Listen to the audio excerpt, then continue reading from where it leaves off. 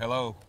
It's been a long year, but we're here today in Nebraska. We're in Columbus, Nebraska today. Today we're in Columbus, Nebraska. Today we're in Columbus, Nebraska. Hey, today we're in Columbus, Nebraska.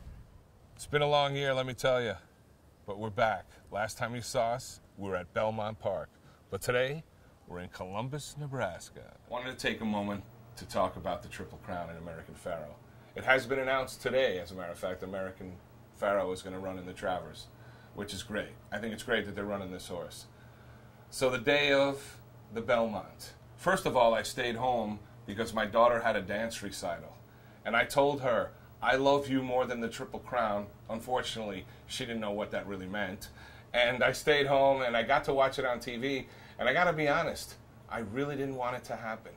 I had all these weird feelings. And when it did happen, it was like my dad died all over again or something. It was just weird. It was a weird feeling.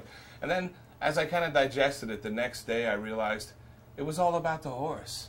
And this was quite an incredible feat by an incredible animal. So it took me 24 hours to digest.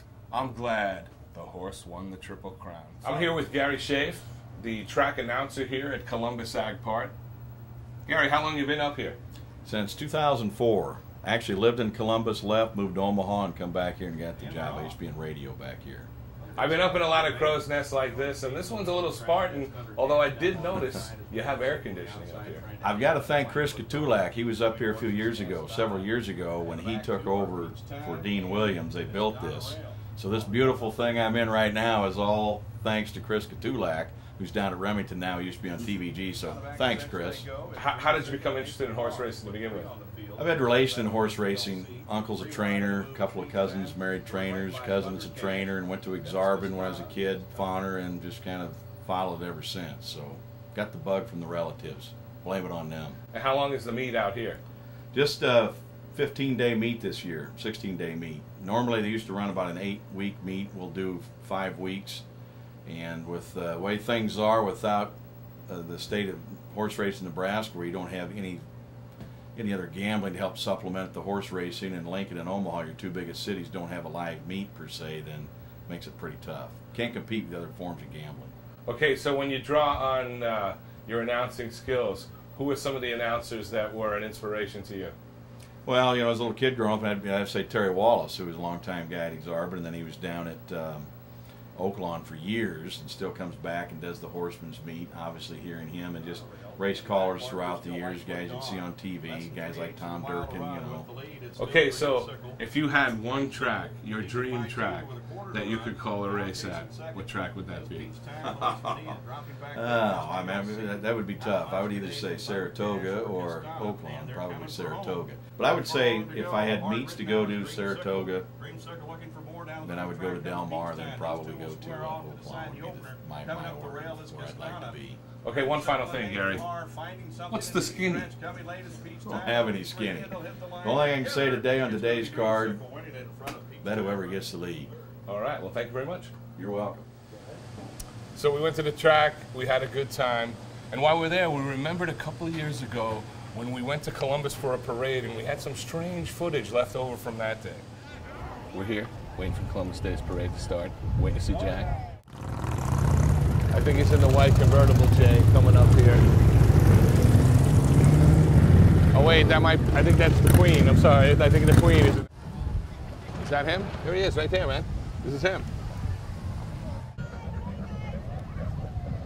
Hey, Jack, what's up? They didn't have a horse for you to ride? What's going on?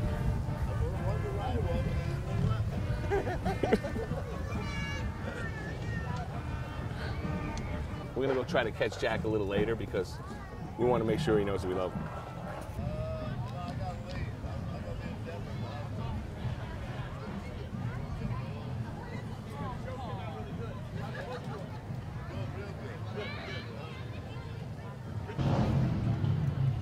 That's cool. That was good. That was really good.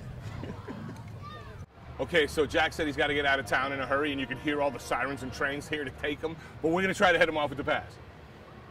It's always good to see you. Enjoyed that. Yeah, we drove all the way out here just to see you in the parade. And we're going to go stop by. I've never been to Columbus to the track, so we're going to go to the track. But that's why we're here, to see you. I was in Columbus. Well, God bless you. Thank you, bro. Take care of yourself, all right? I'll Okay, see you buddy. again. Okay. All right. Keep up the good work. Last time we talked to you, we talked a little bit about American Pharoah. Since then, he's been defeated in the Travers. I thought it was a good idea to put him second because even Secretariat could win the Travers. I don't know where we'll see you next, but I'm sure we'll see you sometime soon on the Trackside Skinny. Lo siento mucho. Mi español es un poquito malo, pero yo te amo. Muchas gracias. Adios. How's that? That's good. Yeah. That's cool, huh? Oh, yeah. We're good.